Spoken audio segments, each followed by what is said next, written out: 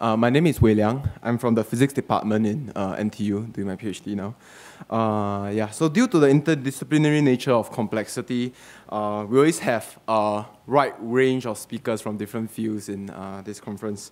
So for example, this morning we got Professor Geoffrey West, who is a theoretical physicist. And then earlier we had a social scientist from Nanyang Business School. So to cover all disciplines, I guess now we have Tone Bjordam, who is an artist based in Norway. Tone got her MFA from the Art Academy in Norway, and her works are based on multiple medium, such as nature photography, filmography, abstract painting, and sculpting. So if you Google her name, you will see this like 32 minutes video, in which she collaborated with a scientist/musician called Martin Schaefer. And in this video, they portrayed the beauty of transitions in an animated film format. I guess the title of this artwork is the best bridge to this conference. The title of this artwork is called Critical Transitions.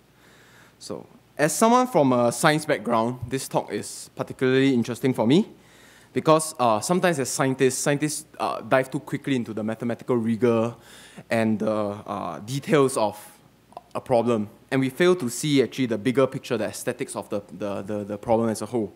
So with this talk, Tone promised to show us the beauty, something that we probably have missed along the way. And hopefully from today onwards, we'll all get a better perspective when we are doing our own research. Tone, please.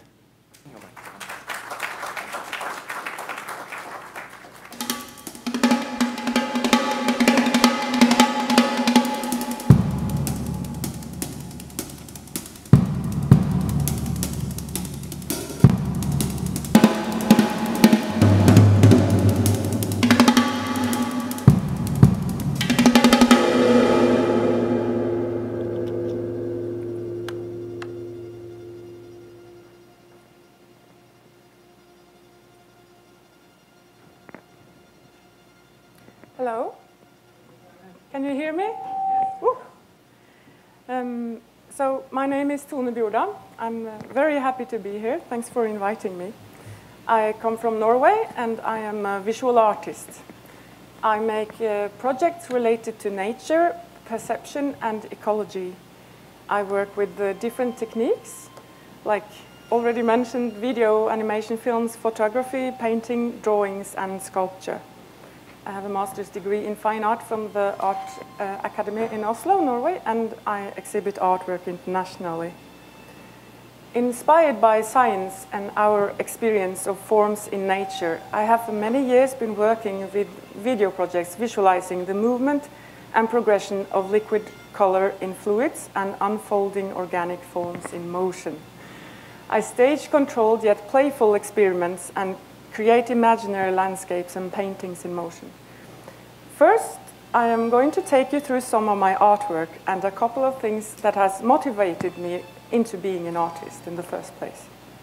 I will also talk about our perception of time and change and share some thoughts. Can you maybe turn this off?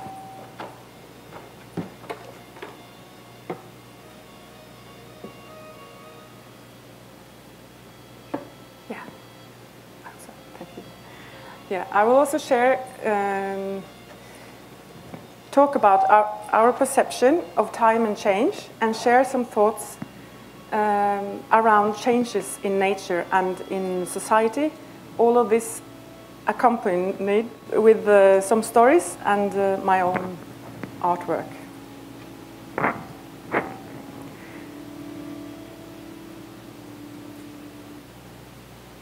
This image is from 2004 and the title is Nomad. A friend of mine once said that my studio looks like a strange kind of laboratory filled up with bottles and tubes of colors, big water containers, feathers, rocks, crystals, sculpture and film equipments. I guess my studio is still a little bit like that, only it is a bit bigger. I'm interested in studying forms in nature from an artistic point of view by working in a free and intuitive way, moving and stretching my motives visually towards something abstract, like in these paintings I made of jellyfish.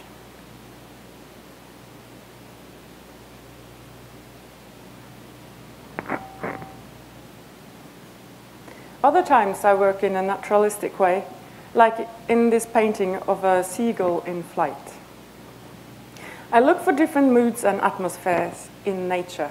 In the morning, in the nighttime, in a snowstorm, in a sunny, moist forest, or underwater.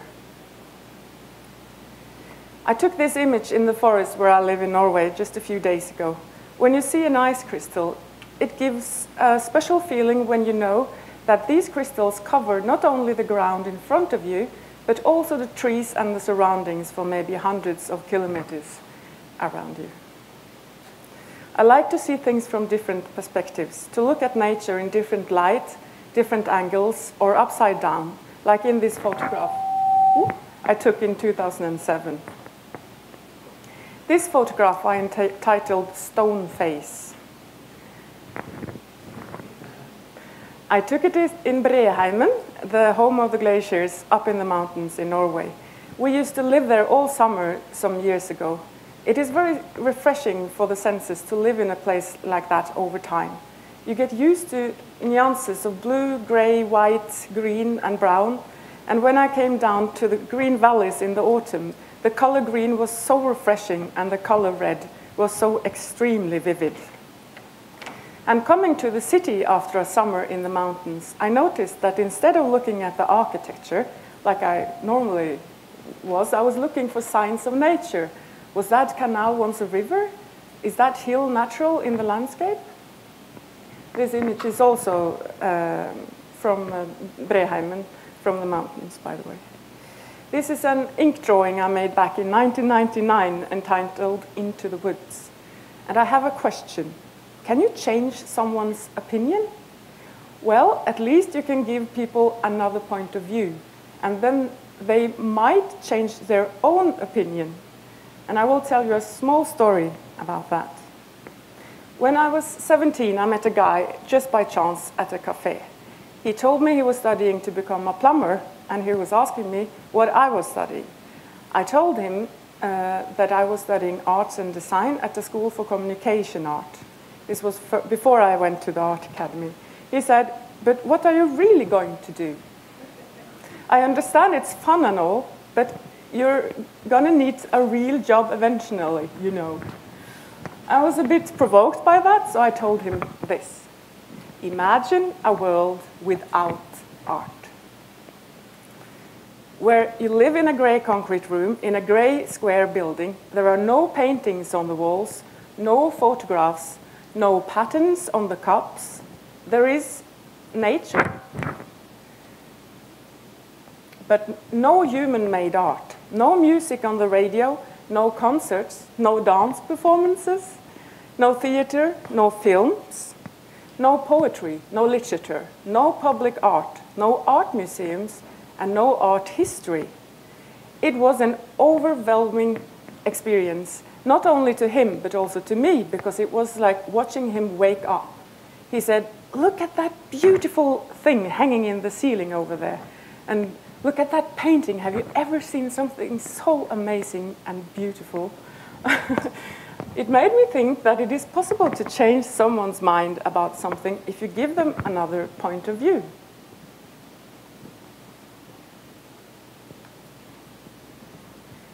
In 2000, I made an animation film called Metro Grey about a guy that lives in a grey city without art.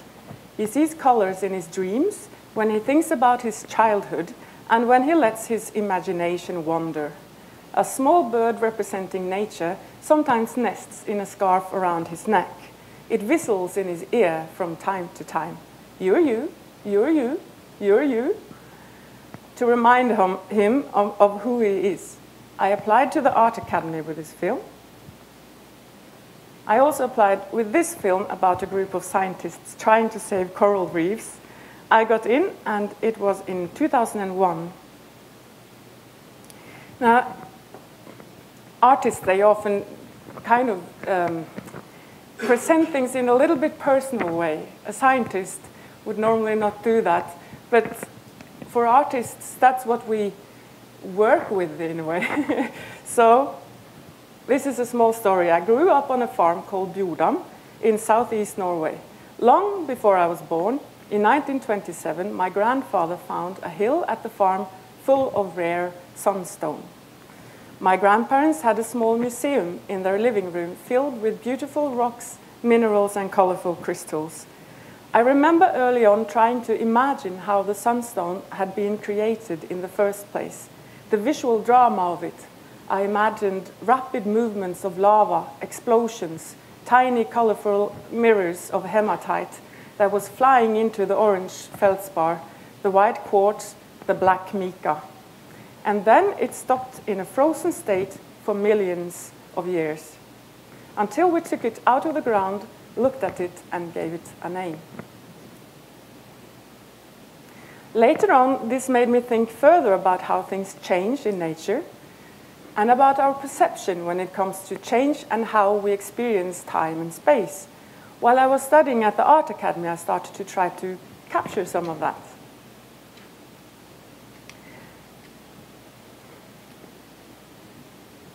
In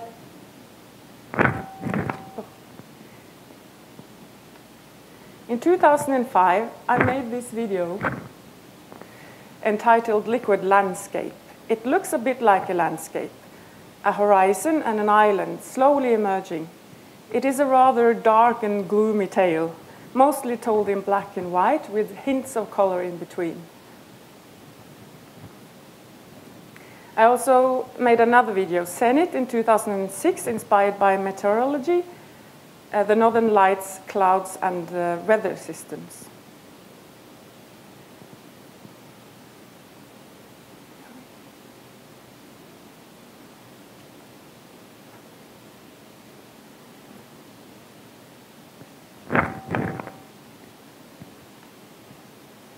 I don't know why it doesn't start.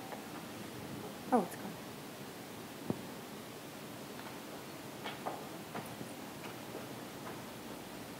Okay. Yeah, there's just a video that doesn't play. There it is. In 2009, I made Coral. It is very different from the dark liquid landscape. Coral is very bright and colorful. Beautiful forms are emerging from the water surface. It looks like plants, clouds, or maybe corals, like the title suggests. That is the power of abstraction. You can read it in different ways every time you see it, and put your own stories into the tale. Coral has been shown many places, and was a part of an exhibition called Carnegie Art Award in 2010, touring Denmark, Finland, Norway, Iceland, and Sweden.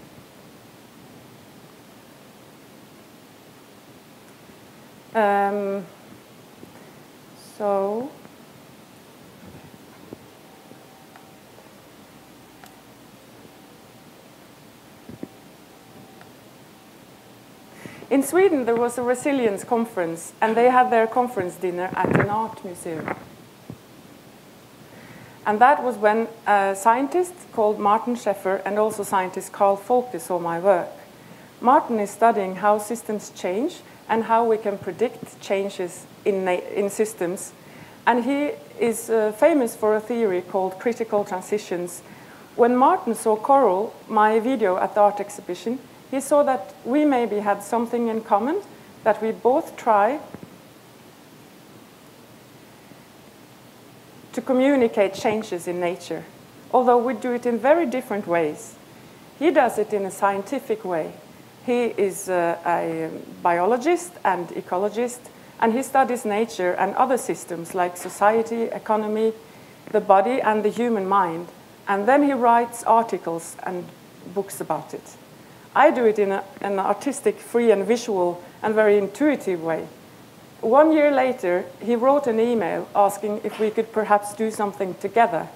And first I thought, who is this guy? And then we talked on the phone, we met, and we started to work together. In 2012, we made an art video called Critical Transitions. I made all the visual art inspired by Martin's science, and Martin composed and played all the music. He's also a very good musician, as well as a brilliant scientist. So he played all the music together with Arthur Bont on percussion. It was also what you heard in the very beginning of my talk. It looks like an abstract painting in motion.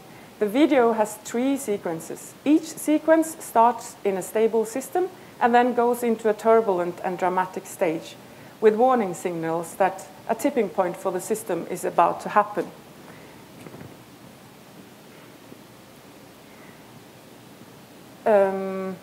The imagery becomes rather chaotic before it goes back into a new stable state. The aim of this video is not to explain all the aspects of a critical transition. It is an artistic approach. I was thinking about showing it, but I think that I can show the whole thing while the discussion is going on later, because it's quite long. Yeah, I think I'll do that. Okay? You'll see it just later. What Martin and I found out while making, I can just show you very, like, I can jump a little bit, just to give you an idea.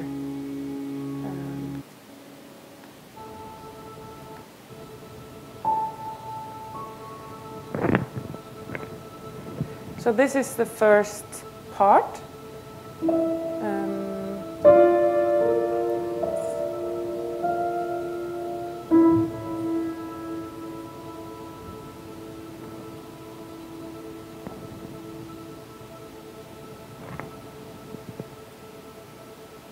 Why not just show it, right? You want to see a little bit of it at least? Yes, okay.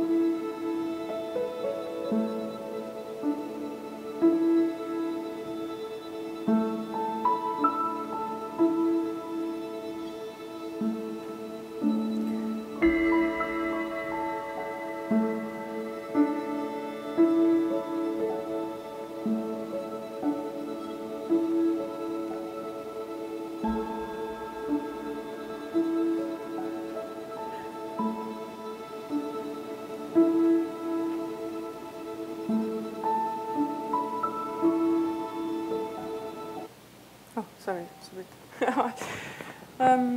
So what Martin and I found out while making this video was that our perception of time when it comes to dramatic events of a system in change, in the middle of a drama, we tend to get caught up in all the little details and the visual appealing aspects of chaos.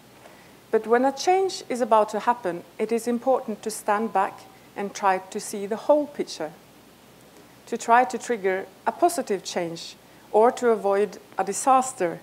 If a forest would change into a desert in seconds, or the other way around, if rain in a desert would change it into a huge flourishing forest in seconds, we might see the drama of that event differently. When it comes to climate change, we really need to take a step back and look at the big picture, because it will affect so many aspects of life on this planet. In fact, it already does. It is urgent to find the best solutions, because this drama has the power to change everything in our society, in our economy, and in all the systems that we have created. It will even change nature itself. So this technique I'm working with, it's sort of a little bit like a painting in motion, right? Where you can see the different layers of the painting in a way.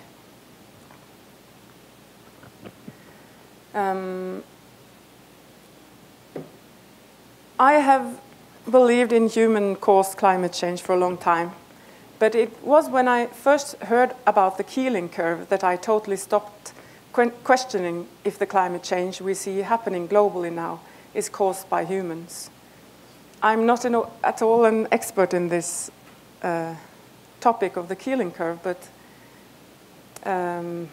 when I saw the proof of the air bubbles that are trapped in the ice in the Arctic and in Antarctica, containing CO2 and methane captured in the ice as far back as 800,000 years, when you can read the history of the climate on this planet through time, through the tropical phases with 300 ppm CO2 and the ice ages with the 200 ppm CO2, it shows that we could have had maybe, oh, sorry about that.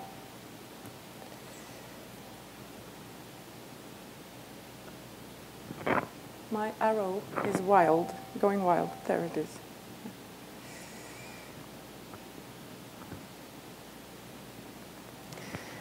It shows that we could have had maybe 4,000 years more of stable climate on this planet. 4,000 years. That's a long time. When you see the graph suddenly leaving its natural path and going almost straight up, starting from the beginning of the Industrial Revolution, getting more and more steep after 1850, approaching our time, and after 1950, the graph raises to levels way beyond what has been recorded in the time span of 800,000 years. In fact, this is what I've been reading about, but maybe, I don't know, maybe you know better. But the amount of CO2 has reached 400 ppm and is higher now than it has been for 15 million years.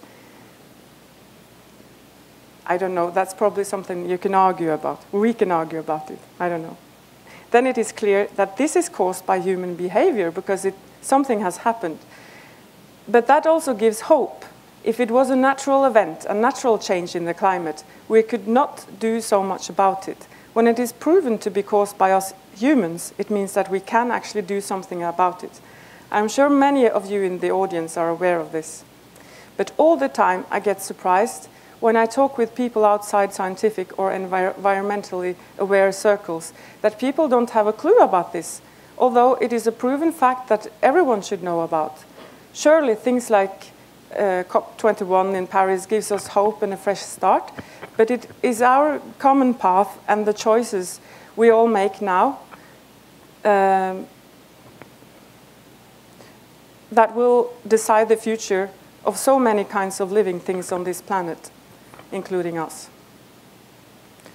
So, more about art.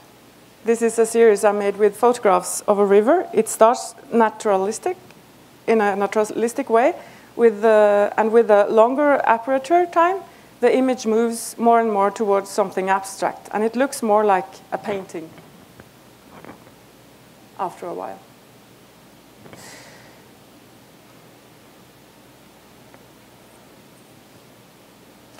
Our human perception is such a huge inspiration, how we experience life with our different senses.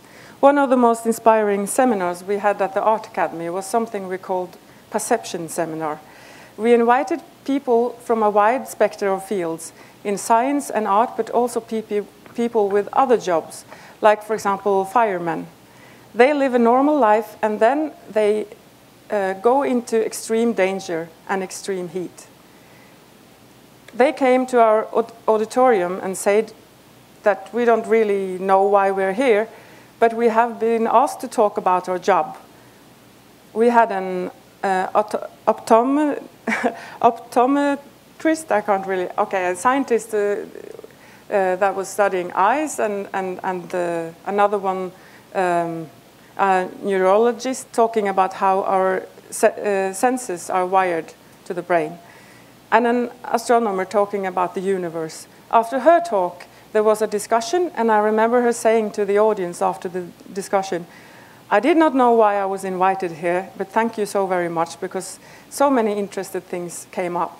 And now I have new ideas about what to study further for the next 50 years. To work across different disciplines can be something extraordinary when you meet people that have deep knowledge about an interesting topic.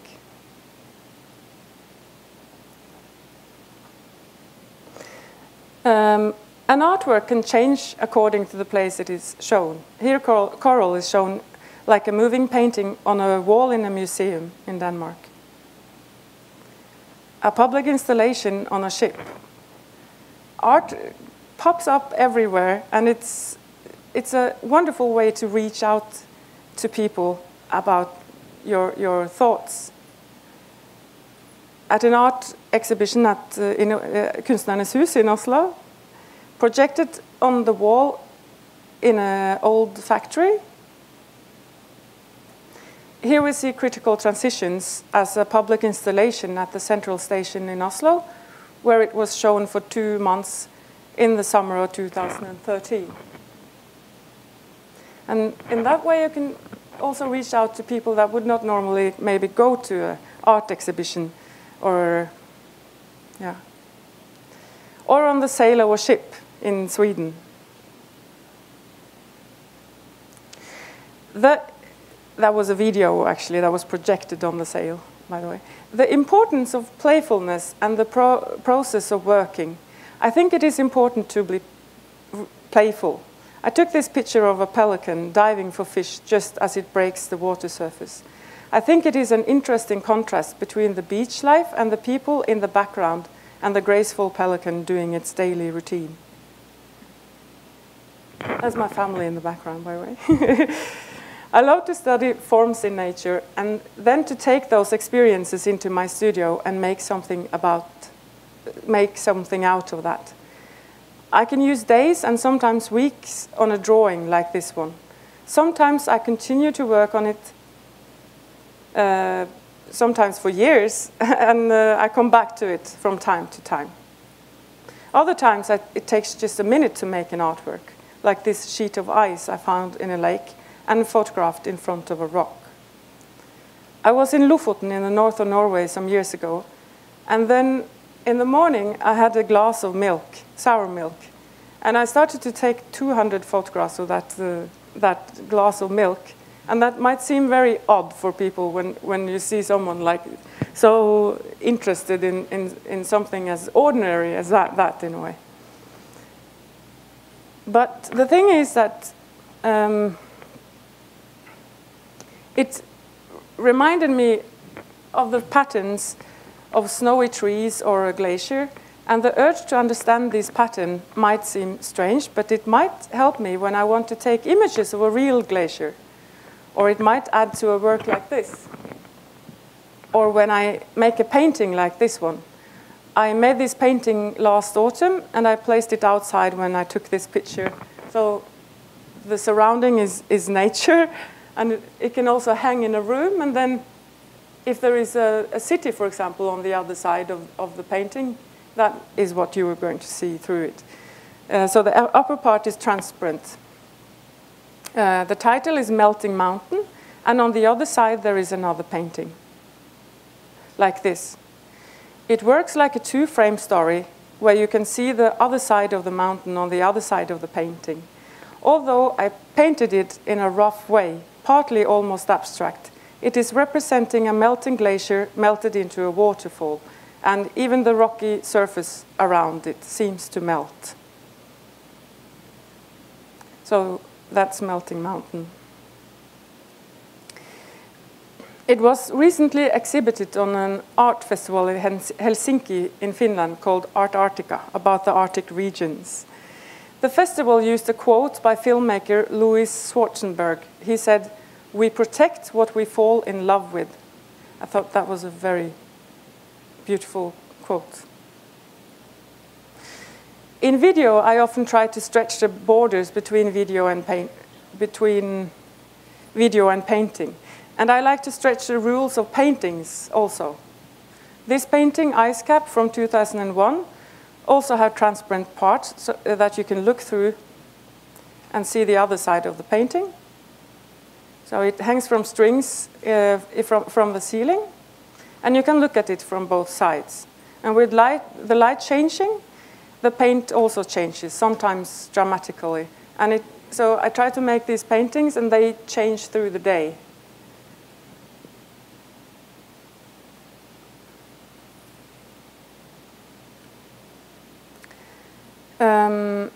And the paintings sometimes change color, intensity, or expression according to how the light shines through them. This is another one, a bit like a forest floor. And then when the light shines through it, it's like this. And it has these kind of micro-macro qualities to it. It can look like a river or moss or, yeah. This is another painting, and this is the first side. And the second side of the painting is inspired by a sort of algae you can sometimes see on the snow and ice, and that from time to time make icebergs pink. And the title is Polar Pink. And with the light shining through that, it looks a bit like that. Yet another one like it is, and then with the light shining through it. Okay. So, this is a drawing I made for a scientific article called Dual Thinking. It has been published in Ecology and Society and in a Swedish neuroscience magazine called Holon. And I'll talk to you a little bit about the process of working before I talk about the drawing. Because when I was in the art academy, I found a little private theory of my own about my way of working. Because first I found it very frustrating, because this is how I am. I get an idea, and then in theory I could just do that idea straight away. But I'm not like that. I need to take, I make some different versions of it and sketches. And then I read about the topics that I'm interested in. And then I might write about the work. And then I make some more sketches. And then maybe try to make the work. But then I have to try to make more sketches because it didn't work out. And then I write some more. And then I read some more and look at photographs that can be inspiring. And then I get back to that the main idea. And at first, before the art academy, I went to a more like an arts and design school, and they wanted me to do a project for maybe a couple of days, and then it was finished.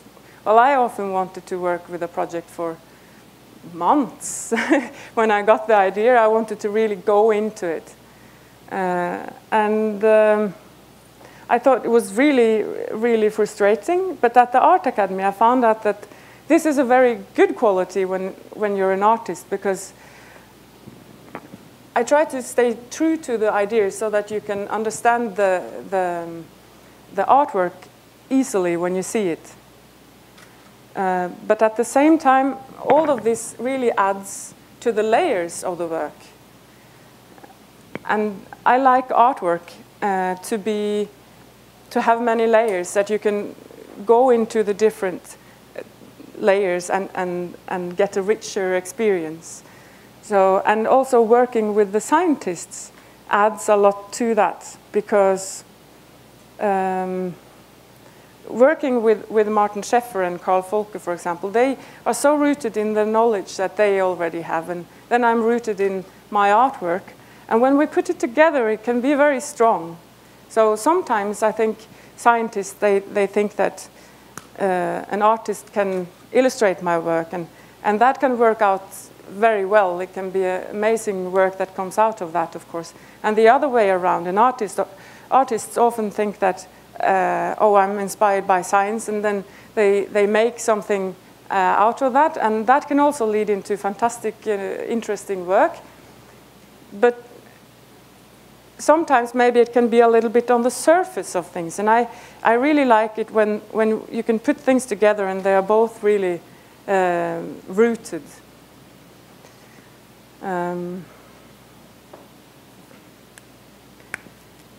Another thing about my process of working is that I get an idea and then I start to work, and I'm very focused here. But then, and this can happen at any moment, then suddenly I get a lot of ideas, and they go in very different directions, and they might be it might be very different techniques and themes and whatever. And this thing because it can happen in the morning, it can happen when I'm not in my studio, it can happen while I work. And it's a bit chaotic. And I thought that I thought, why am I like that? And sometimes I just had to lay down and sleep a little bit because I couldn't figure out how to deal with that energy that happened there. But then, while I was at the Art Academy, I found that if I sat down in that situation and started to write about it and started to make sketches, then those moments would lead me into other sorts of work that could maybe even go together into a bigger project after a while. Or this could be a painting, and this could be a sculpture. This could be a film, and then they're kind of making these kind of patterns, and then you have more of those, right? And then it goes on. And for an artist, it works very well, because then I can work at the same time at different projects, and then the results. And of course, this is also going on. And sometimes I'm over there, and sometimes I'm there. And yeah, because this process, of course, goes into every every one of those. So that's a little bit about the working process. Of course, I found out that is not a bad thing when you're an artist at all. It's the opposite. It's a very, very, very enriching and good process. So that's how it is sometimes. So this article about dual thinking is about two ways of thinking. It's written by Martin Scheffer and some other scientists. I'm also a co-writer, actually. And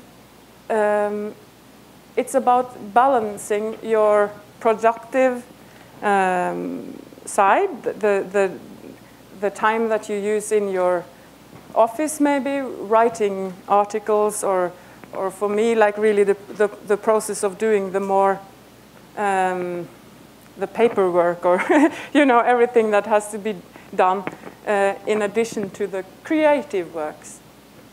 And in science also, you have this, you go from, you get an idea and you want to find the result. And often, maybe you even know which result you want to find. And that's okay, but it's very important also to have this intuitive, free, creative way of working because innovation and new ideas can pop up there. So this was related also a little bit to ecology and biology, so that's why I drew birds and some graphs and some corals and fish and Darwin's little early drawing up there, and yeah. So artists are often very much on the left side of the drawing, and we really need to produce and to focus, right? And then the scientists are often, a lot of the time, many at least, on the right side, and then it's about getting a good balance between those two ways of thinking.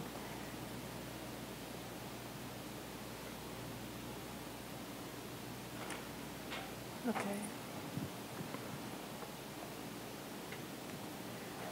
So the human intelligence is in many ways based upon storytelling, I think. In a cinema movie, for example, we don't normally go directly into the big drama. There is usually a narrative where we learn to care about the characters before the big drama sets in. I think it works like that also when we want to communicate climate change and sustainable living as well.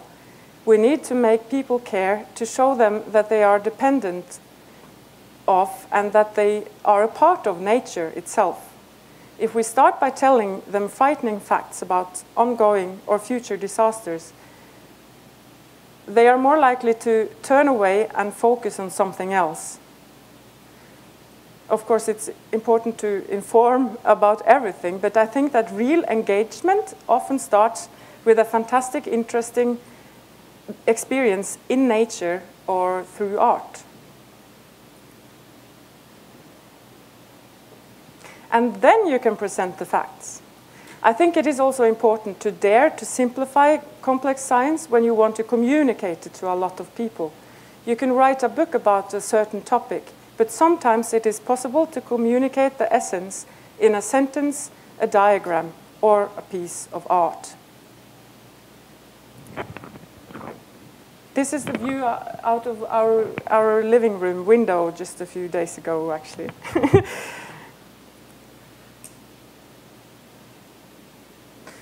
Yeah, these guys. So that's Martin Schäfer to the right, and this is Carl Folken. This is from Uruguay for a little bit more than a year ago. They invited me twice to a conference and the workshop in something called Sarah's Institute in Uruguay. And both times the theme was art and science. And we also had time to work on some projects that we do together while we were there. And while we were there, I was in a group together with Carl Folke, and the theme was icons in art and in science. And then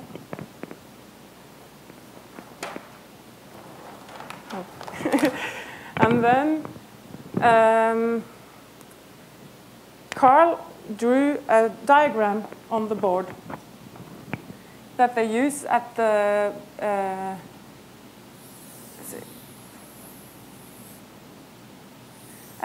Bayer Institute, where he's a leader, and also at the Resilience Center in Sweden, where he's a scientific leader.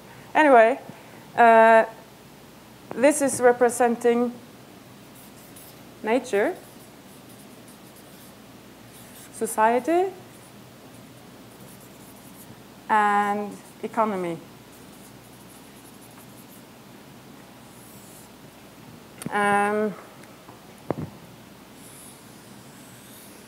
Okay. So what this is trying to capture is that the economy, if the economy falls, then society still can stand. And if society falls apart, our society, then nature is still standing. But if nature and the climate, as we know it today, and the ecosystems and the biodiversity, if that falls apart, then everything falls apart. And I think that it has also been looked upon as this, at least it was earlier, that you have nature, society, and economy, and this is bigger, and that represents that if there is a problem that needs to be solved, and all these are included in that problem, then economy will win, which is, yeah. And then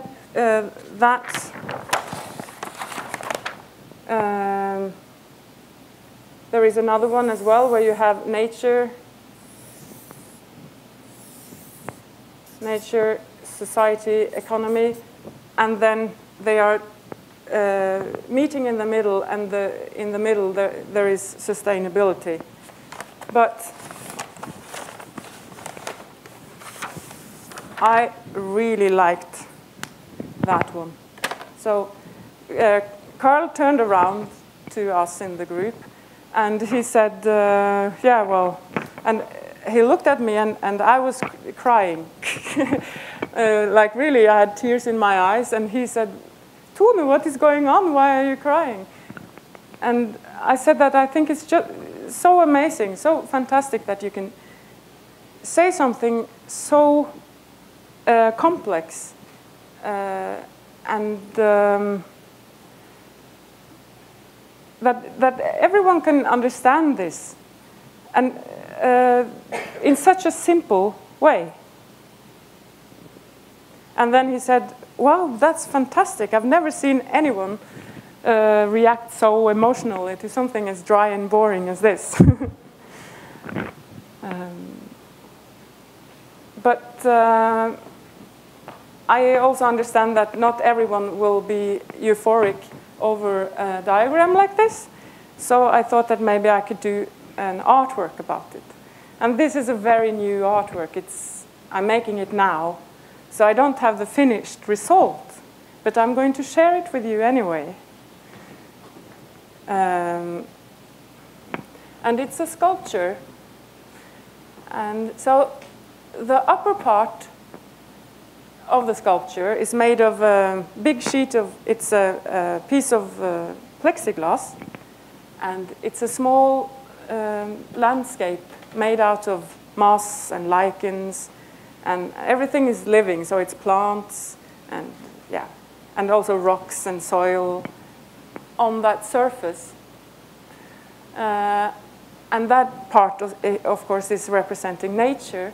And under that, you have the next level in the sculpture, which is representing society, where you have a glass city in the middle with light inside, and then you have agriculture landscape around it with fields.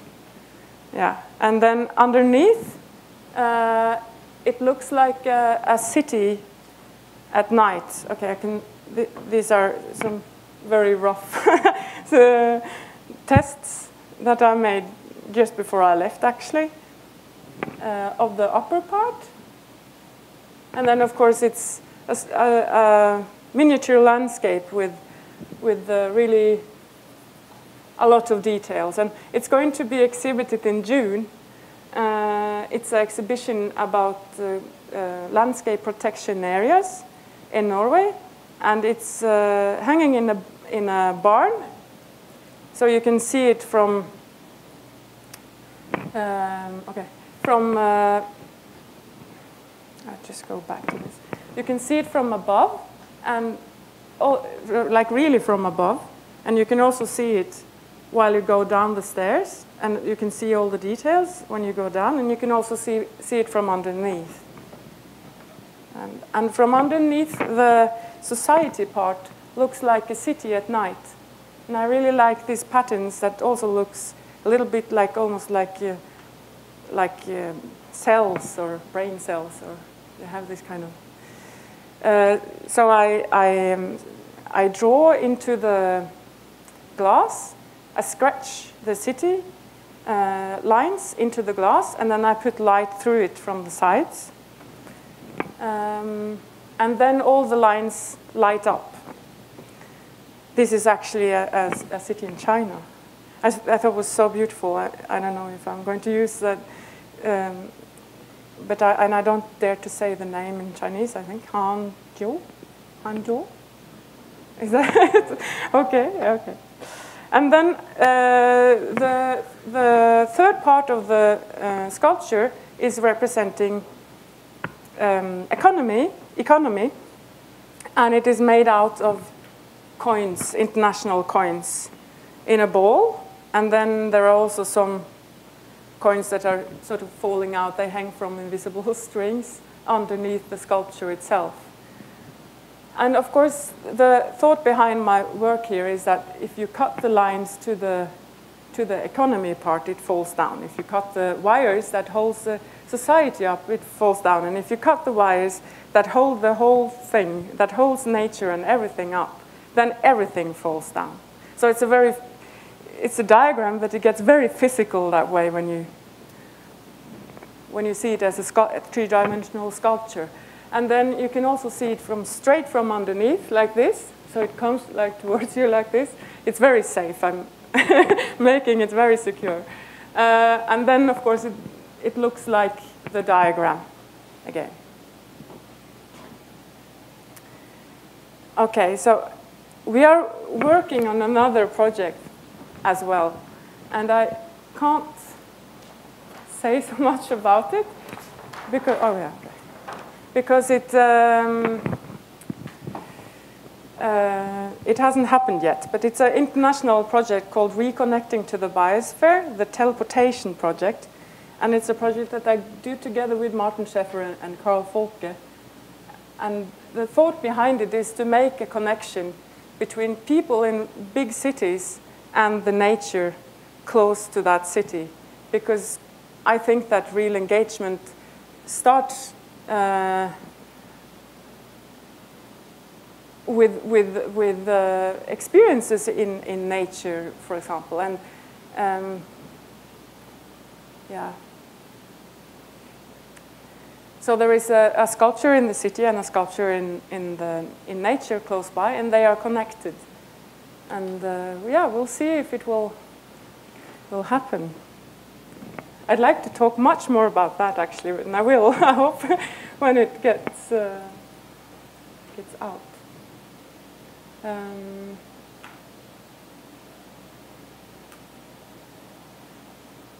I think that all humans, but all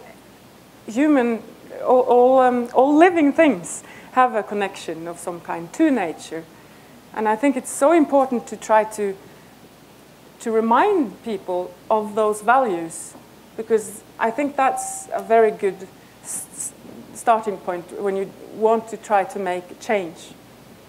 So that's it.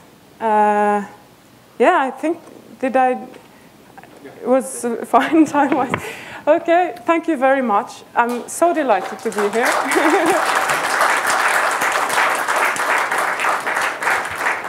But I have I can show a very small thing, like 5 minutes before the discussion.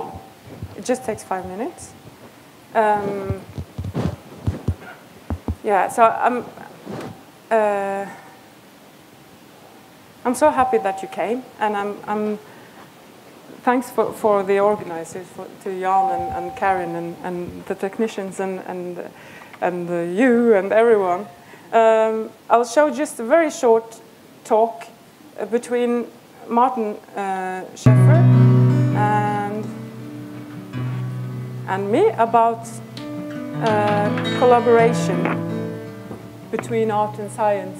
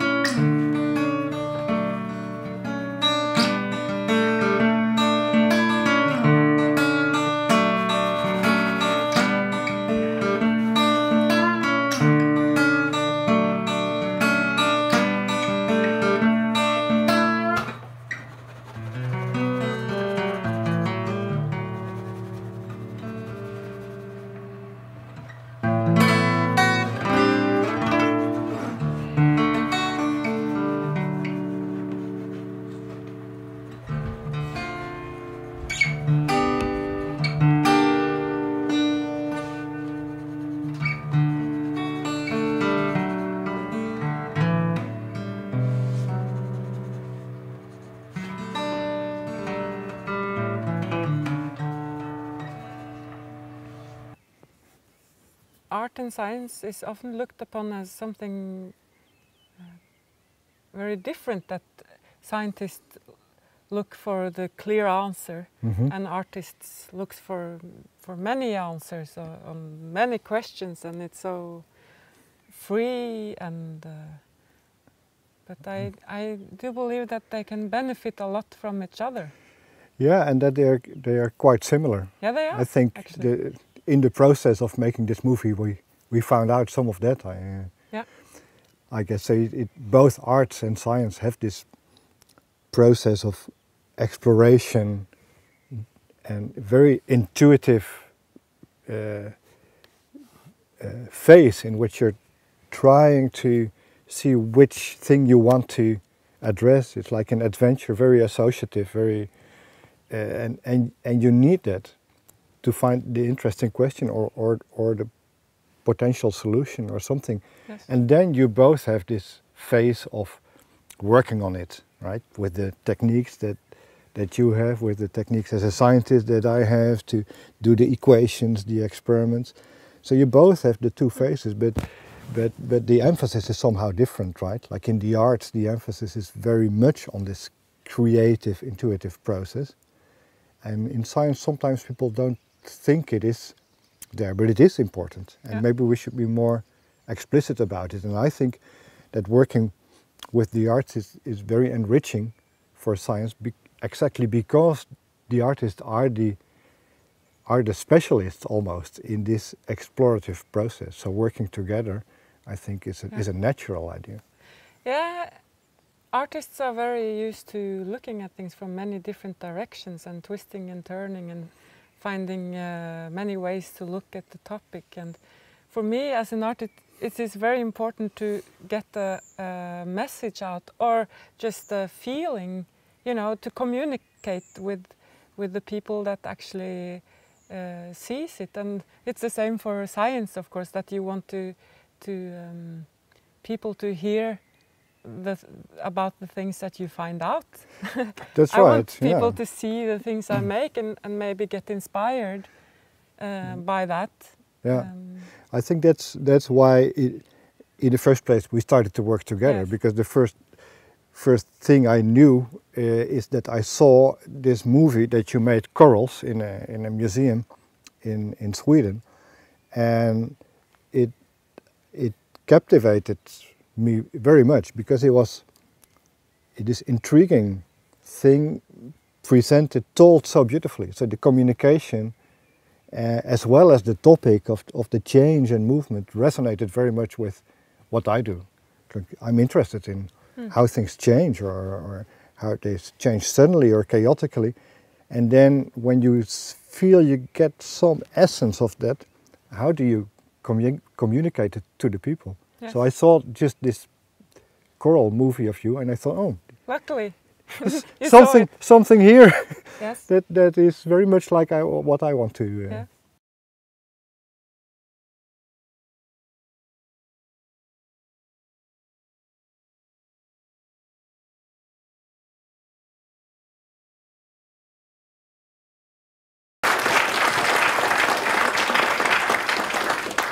Thank you. Okay, is there any questions? Hello. Hi. Thank you. Lovely work. Thanks. Just it's a technical question as one filmmaker to another. When you're doing your the big project, the 30-minute project, how are the layers structured? How, obviously you don't have a tank which is 50 meters long and you're kind of dropping in all the time, and obviously it's upside down, isn't it? Yeah. So how do you layer it?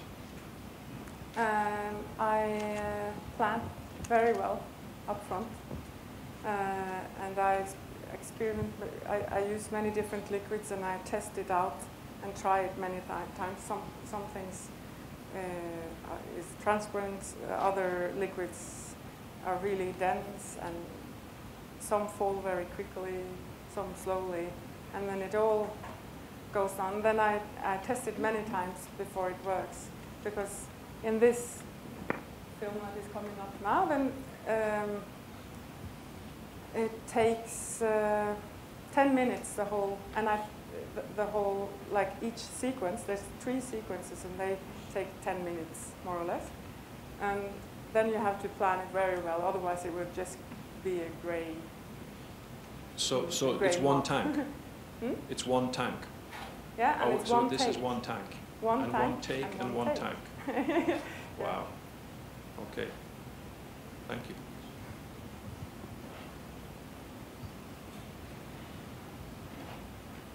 Any more questions? There's a question there. Thank you. Your lovely, awesome work. Thank you. That's very nice to hear.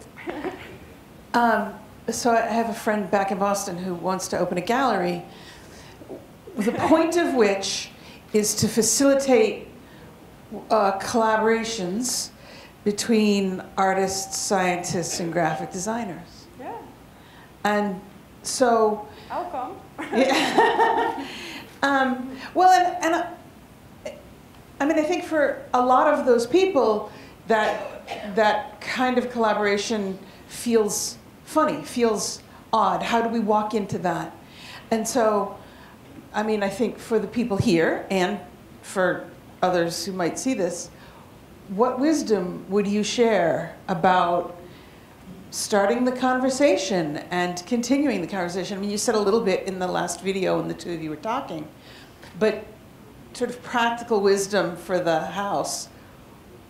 How do artists and scientists start talking to each other? I think I've got the question twice, I think, while I've been here. Do you really find this interesting? Of course I find it interesting. I mean, to listen to people and to also just to talk to people also outside the presentations, but also to listen to presentations of people that really know their field and their topic is a huge inspiration. I mean, yeah. So, but how it's possible to start work? Well, I was lucky because these brilliant scientists, they saw my work, and then they saw that maybe we had something in common, and then I was contacted, and then we started to work together. And it can work, of course, the other way around as well, that an artist has a lot of respect for a scientist, and then contacts the scientist, maybe, for example. But it's also very nice that people start up places like you do, where collaboration happens naturally like that, and also in universities that you mix. I once looked at the word academy because I thought it was so strange. There were so many odd, I don't know, like hair academy and nail academy, and like that they use that word. You wouldn't say like nail university, would you? Like why they used that word in so many different ways. And then I looked it up, and the word means an education institution on a high level, on university level, for artists and scientists. That's the meaning of the word academy. That's what I read. And, you know, yeah, so, but yeah, I think that working together is such a natural idea. And also, like I don't know if the perception seminar I talked about, then it's such an inspiration to hear other people's point of view of life and what they do, and you know, and also children or elderly people, or you can learn from other people. That's yeah. Okay, there's one question over. Yeah. Thank you for your presentation. I have a somewhat similar question as Eileen's, except that I want to ask about the viewers, and so because I'm trying to get to some of this myself, as to what does real engagement mean, what does impact mean, and so I think you mentioned that it goes into exhibits, it would probably go into shows or discussions, yeah. But in your opinion, how do you measure success, as it were? How do you measure that real engagement with the people? So all this great stuff is created, then who sees, then what happens? Well, I think or who do you want to see, and what do you want happen? I think that art is an international language that we all share, and that we should share, you know. And I think that, for example,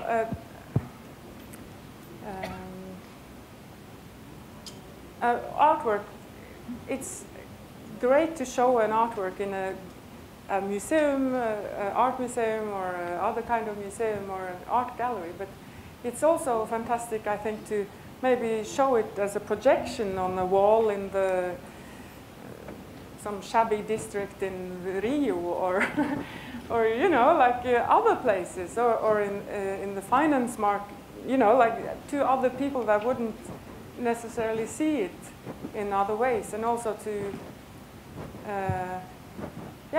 I think public art is a very good way of communicating. Yeah. And with your scientists, are you thinking about that part of the strategy, which is the distribution strategy of your work, or are you just kind of at a point where he says, well, this sounds great, this looks great, we need to do something together, and let's just do something great? Yeah. And do you discuss with the scientists how you're going to get this out? Yeah, but it sort of develops naturally through that you make an artwork. I'm a little bit shy, I think, as a person. I'm not the kind of artist that goes to a lot of events, and I like to just work and in my studio, and I like to meet people, and I like to have exhibitions. It's just that, yeah, but in a way, it happens gradually, those kind of things, I think, for me, that I get an idea, and then we find out where we might want to show it, and then it comes from there, from the idea itself, and then you can let it grow, and if people think it is interesting, then maybe a lot of people want to see it, and then, you know, I don't know if that answered your question very well, but yeah. There's a question over there. Yeah, what you said in the beginning, I found to be interesting, in that you present your work, and then someone looks at it, and he reaches his own conclusions. Maybe in your mind, in your own mind, maybe you hope that he will reach a certain conclusion, like maybe he might be more appreciative of nature, like how crucial is our link to nature, hopefully. But you have no control over someone else's mind. No. So it's up to the person. What you can do is only to present your work. Yeah. And whatever comes, well, that's not for you to be able to control, right? You may not be able to control that. That's one thing. And also, looking at the work that you have presented, I get this sense myself. So this is about my own reaction to your work. Okay. Specifically, there was this eagle-like kind of creature. When I look at it, I've seen many eagle pictures before, including eagles, eagles, maybe domesticated in a sense, in parts of Mongolia, for instance, where they have this tradition of keeping eagles for hunting, right? And also, of course, in the Middle East, right? But when I look at, and I always admire, you know, the way that they could do acrobatics, the way they could go after their prey, and how they could, the relationship between the eagles and their keepers, and the long tradition that us humans had, you know, keeping eagles. When I look at your eagle, though, it didn't give me the same feeling. gave me a feeling of trouble. You know, like my ego, this particular ego is in trouble because I look at the head part, it kind of is a little messy, you know. Okay. I really appreciate your comment. It's not an eagle, it's a seagull. What was that? A seagull, right? Yeah, and those so forgive me. Like that. That's why you don't see its head. Right, It right. has a head. So you see, you could only present your work, right? But to the audience, such as myself, right? To me, it was an ego. But I'm not a biologist, so forgive my ignorance. Okay, it's just a description of my reaction. Okay, so fine. Seagull. So the seagull was in trouble. I mean, I like seagulls too, and terns as well. But maybe seagulls are in trouble. Maybe we are a little bit. That's right. We're all a little bit in trouble. So it gave me that feeling. So and when I look at your other works, some look like our planet, but it was like half melted. So it gave me the feeling of foreboding. Maybe that's the word for it. Yeah. Sense of trouble. It gets me a little bit worried. Yeah. So that's a feeling that I got. Yeah. And that's one thing. And the other thing is something else totally different about your collaboration with scientists. See, when I look at your work, I thought this is something like maybe Avatar or something which was the work of computer scientists. That it was all like done on the computer. Oh, yeah? I didn't realize that until our friend over there asked the question, and you said, "Oh, you experimented with different liquids and so forth." And I realized this was not a dry bench. This was a wet bench. You know, liquids and stuff. I didn't realize that. You know, and it took you a lot of time and patience and experimentation. Yeah. So I admire that, but. Then this brings up this question about collaboration with scientists, between artists and scientists, but in a different way. Isn't it possible for you to collaborate with a computer scientist whom special effects, he might be able to do this in minutes and show you how, right? I mean it this way. Please don't misunderstand me. Please don't misunderstand me. You see, he has the technological know-how, but he may not have the creativity of what you have in mind. But instead of you fiddling with, experimenting with all kinds of liquids and, taking so much time, right? Maybe he could provide another avenue, in collaboration in that sense, you know. Yeah. Is it possible? What I've been, thank you for that comment. I really like real, reality. Or sometimes people have said, what about your drawings? You can make it into like animations with like computer graphic kind of. But I really like the human touch, And I like to try to make something out of something that has some kind of universal laws that has to do with things that are underwater or out in space or in our bodies, or that has this kind of language. And sometimes when you do computer graphics, it lacks some of that, I think. But I have been thinking about working with other fields, for example, chemistry or physics or something that has to do more technically, maybe. I'm working actually now with a video where I make crystals grow into a beautiful landscape, right? And then it builds up, and these kind of systems that builds up, and maybe they, but it is, parts of it is a little bit dark. Some parts of my work is very light and optimistic, and some of the parts are very dark, and that's how I am, and it's good to express different feelings like that. Okay. Actually, for my curiosity, how many know that it's water, tank, and ink? I also thought it was computer graphics as well. Oh. Oh, okay, so I'm not that stupid. Okay, so the guy in red. Can I just like to follow? Sorry, actually he. Oh, okay. Sorry. Yeah. So I think this will be quick. So firstly, a comment. So I'm a scientist, and Yes. my field is fluid dynamics and turbulence. So I have always felt that I know a sense in. I've always had a sense that turbulence is very beautiful, and that's not widely appreciated. But now I think I've seen. I didn't think it was beautiful like this. So thank you very much. Thank you very much. Now more, so a question, sort of maybe slightly related to what we've had here is, to what extent do you feel that this kind of art is creating itself rather than you actually creating it? Because you're working, you know, your tool here is something which is very alive. I mean, this is one of the most uncontrollable instabilities we know. Yeah.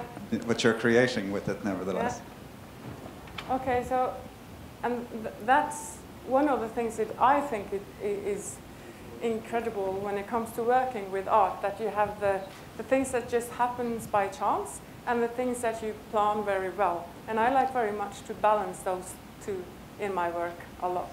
So, because I love the things that just happens by chance, just as much as when I am able, or feel able at least, to control my results. So my visual results, or yeah. So it's very dark, yeah.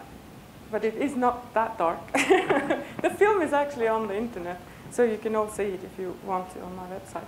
But yeah, I don't know, did that answer? You know, sometimes with these liquids, also bad things happen that I totally didn't plan, and that doesn't look any good at all, and then I have to start from scratch again.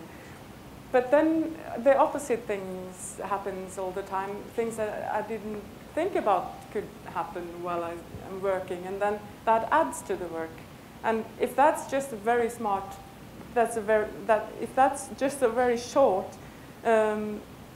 piece of a long film, then maybe I have to try to make that happen again, you know? So that's a part of the process of trying to capture those glimpses of something interesting or something beautiful. Or, yeah, what was your... Just a technical question?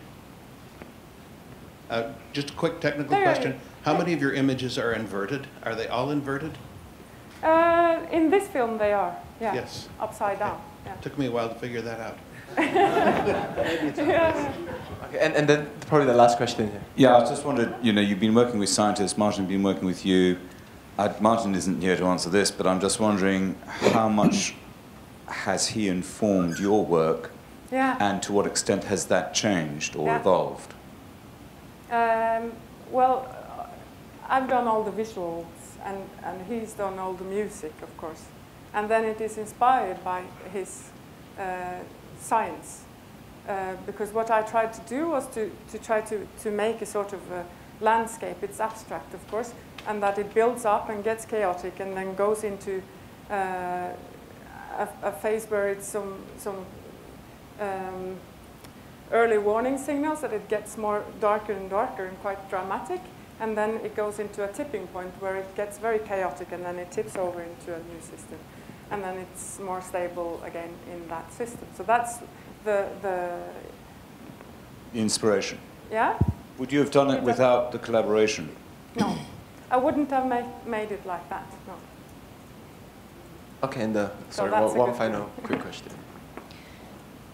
So I don't know if I'm interpreting you correctly, but I had a few comments, and the way I heard what you said is that what you're interested in is the process, and of course what you're doing here can be done with special effects, with a mobile phone, etc., etc., etc., but it's the process of working with the materials, the tactile, the touch, and it's that process where your ideas come about. And perhaps that process isn't the same when you're sitting in front of a computer and looking at this screen, and that creative process that you are involved with doesn't happen that way, and that would be perhaps why you don't use special effects to do what you're doing, and maybe that could clear that up for some of the computer scientists that are sitting here and saying, well, why go through all that trouble? Well, yeah. As I said before, I love computer graphics. It's a wonderful tool, and maybe if anyone wants to collaborate, I could try it out, you know. But what I'm interested in also, when you saw a little bit of my paintings, is the material itself, like the physicality, or what you call it in English, of it. That, for example, sometimes I paint with a red-orange color, and then when light shines through it, it gets pink. It changes color when light comes. So that means that if you hang up that painting and it's painted on glass, then light shines through it and it actually changes color. I like these magical things that happens with the materials themselves. Yeah. So that's an important part of the process. Definitely, yeah. I could say much more about that, but you know, yeah. Okay. So can we put our hands together to thank Tone again? And as usual, on behalf of the organizers, there's a little token for you. Thanks a lot. Okay.